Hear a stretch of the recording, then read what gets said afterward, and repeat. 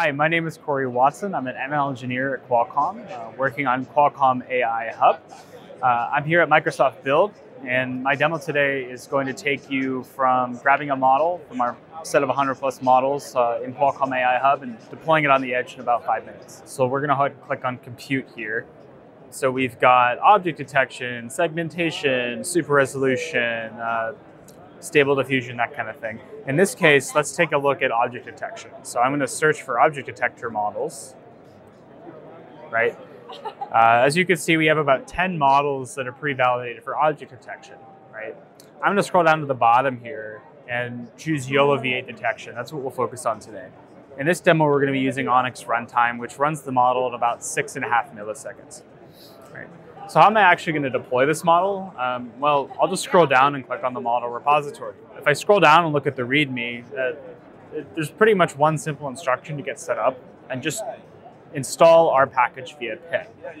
So I have my QAI Hub models package installed already on this computer. So let's jump into some code and take a look at what this looks like. All right, so let's jump into the actual code portion of the demo. So the first thing I'm going to do here is import YOLO V8 from the pip package we just installed.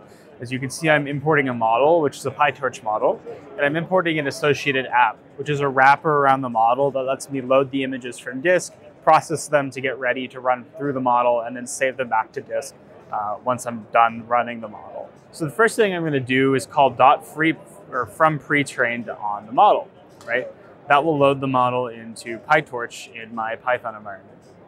The next thing I'm going to do is use our free cloud service to compile and submit the model for profiling in the cloud. So go ahead and hit continue here, and I'm compiling it remotely. Right? So I've uploaded a trace PyTorch model, and out comes an Onyx model I can download.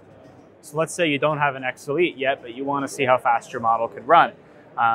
In this case, I've already run it a couple minutes ago. I can see that on the X Elite, it runs in about 6.5 milliseconds. And it runs entirely on the NPU. As you can see, I've downloaded the Onyx model here. Right?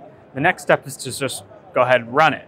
So I'm going to create an Onyx inference session, tell it to use the NPU, and call session.run with my input image. The first thing we do is compile the model to run on device. That's only done one time, the first time you run it, and the actual time it took to run the model was about 7.5 milliseconds, or 758 microseconds. Next thing I'll do is go ahead and continue and save the output to disk.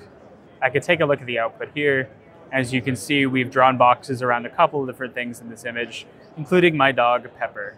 So she's right there, and she's very cute. As you can see, it took me about 5 minutes to go from looking at the models on the web to getting it running on my device. This is how easy it is to get going with Qualcomm hardware. Just to recap, we went from grabbing a model from our catalog and getting it to run on an X Elite in about 5 minutes.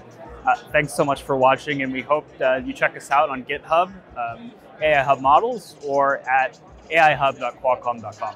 Thanks.